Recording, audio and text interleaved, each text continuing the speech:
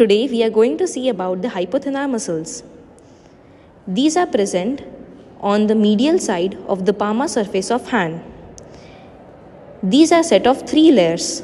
It consists of first layer and third layer. The first layer consists of abductor digiti minimi and flexor digiti minimi brevis.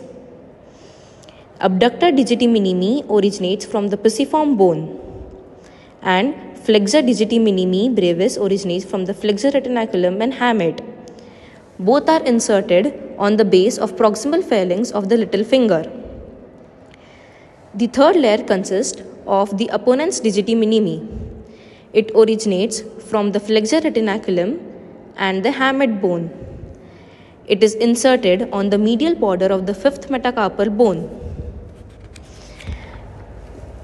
The nerve supply of all the 3 muscles is by the deep ulnar nerve, and the abductor digiti minimi abducts the little finger, flexor digiti minimi flex the little finger, and opponens digiti minimi pulls fifth metacarpal forward.